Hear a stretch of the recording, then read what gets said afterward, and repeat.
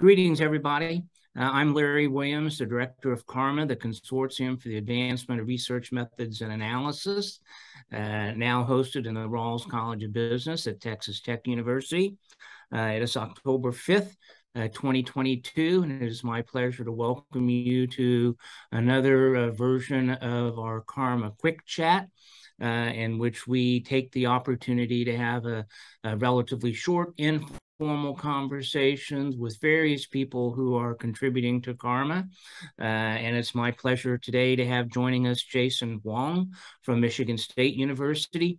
Jason will be giving a CARMA webcast October 28th on around one of his areas of interest, insufficient effort responding. And so we're very excited. Jason, thanks for taking the time to hang out here with us a bit. Let me add that it's an extra special treat to be chatting with Jason because we were colleagues back at Wayne State University right when he came out of his doctoral program, and we had a lot of fun and like to think we did a lot of good while we were there. So Jason, it's good to be with you again. So we're particularly excited because Jason is just been elected to the leadership track of the Research Methods Division. So that's a 5-year track, you may know. So he'll be the chairperson in a few years, and so everything seems to be going great, Jason. So we're very excited to be catching up with you. So I like talking to people, Jason, about just how they coped with the pandemic. And so clearly you stayed productive. How did you manage all of that? That's a good question. I would like to say I stayed productive, but in retrospect, that might not be true, right? Because having two little kids at home, one was in kindergarten, the other was in second grade. It was hectic, right? And I focused on the essential things like revisions and things like that.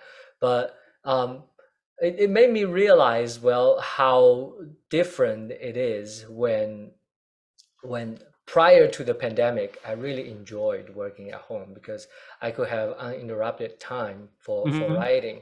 But during the pandemic, it kind of changed. It made me realize I was almost like a test subject for a task switching experiment, right? Every 5 minutes or so, one of them would come over and ask me a little thing like that, and just constant interruption.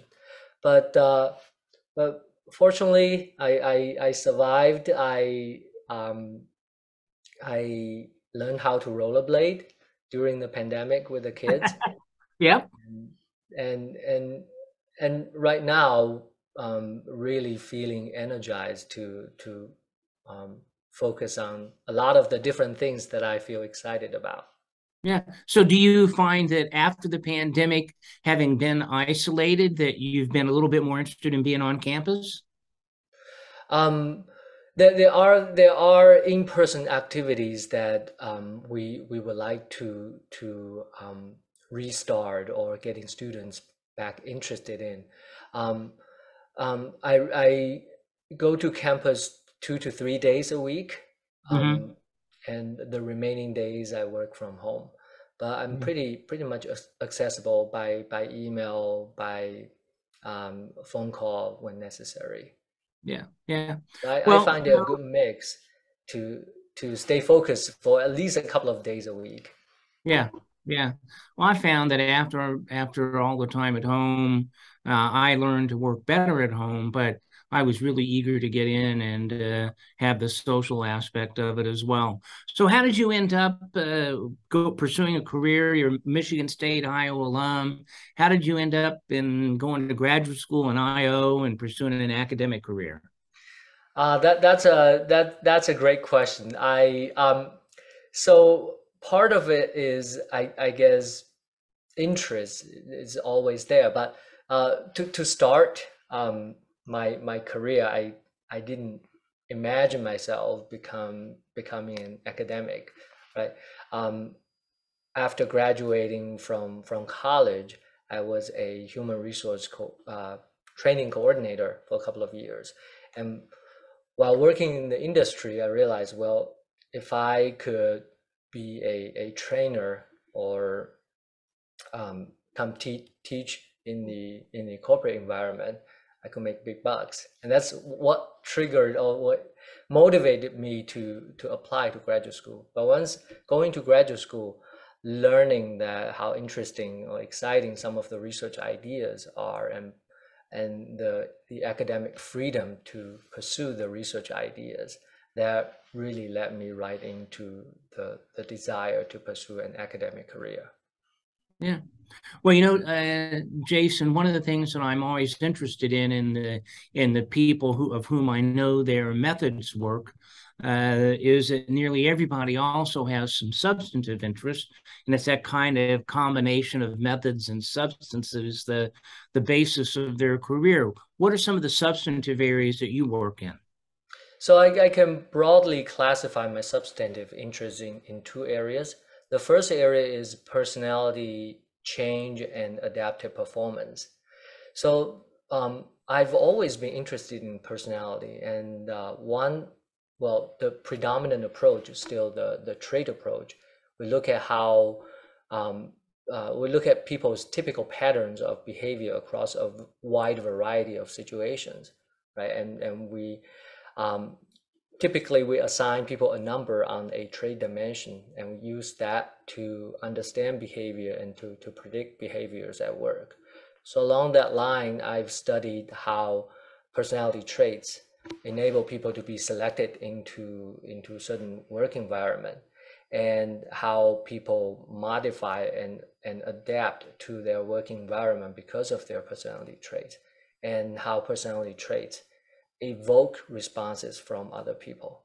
So that's one area that I tend to look at personality. But what gets me more excited, or really excited about personality, is the dynamic aspect, because we know even with two individuals at the same trait level, they may respond to situations in different ways. So there are situational cues or triggers that lead them to behave very differently. And one example is task contingent conscientiousness. So we can think about some people being better able or capable to adapt to more challenging tasks by working harder, more systematically, and things like that. Other people may not do so. And that's something we can capture to better understand and make prediction about behavior. So that's how it leads to, how it can lead to adaptive performance.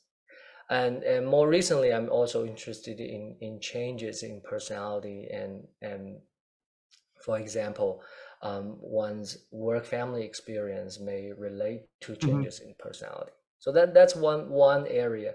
And the second area is training and transfer. But I really think about it as an adaptability issue. So how individuals acquire new knowledge and skills and apply it back to the workplace.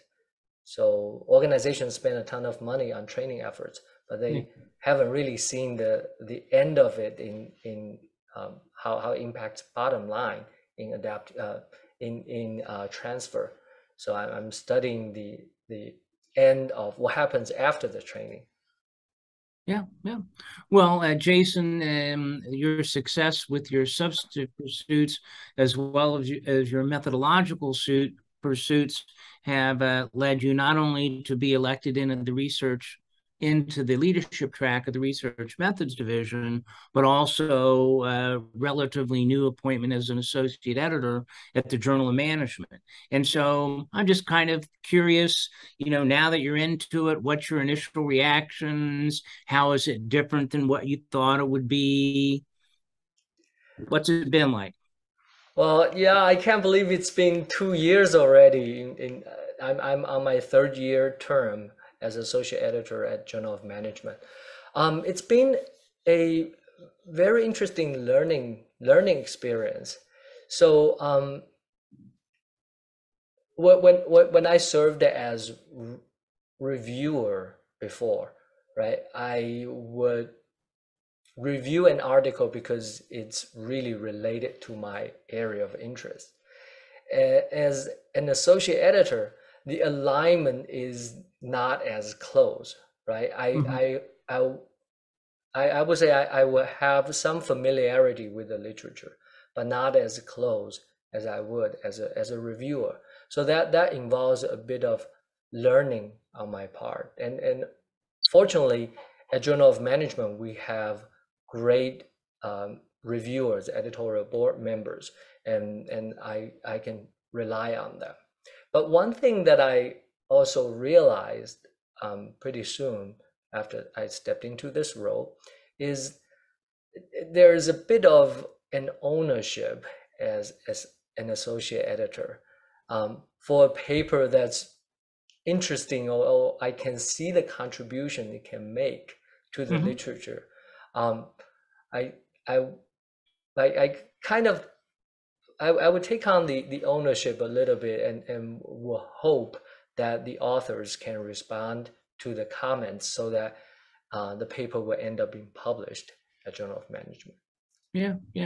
I often say of all the things that I've done in my career that the editorial, being in an editorial position is one of the most stimulating. There's nothing better than sitting down with a set of reviews on a paper and kind of helping the authors craft a vision that takes into account their feedback, and that you have hopes that will end up being published. Of course, there's a lot of bad papers that you have to work your way through as well. But when you get a good paper and you can really do that, that's a great experience.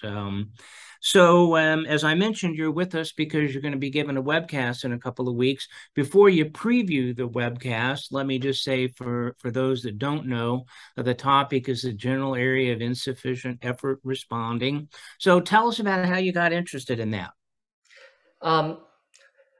That kind of relates back to my interest in personality, right? So an interesting anecdote, when I started my first year at Michigan State in the doctoral program, one of the professors, Rick Deshawn, will hold this weekly meeting on measurement issues, and we will read the good old articles on measurement. We even looked at compare psychological measurement to physical measurement.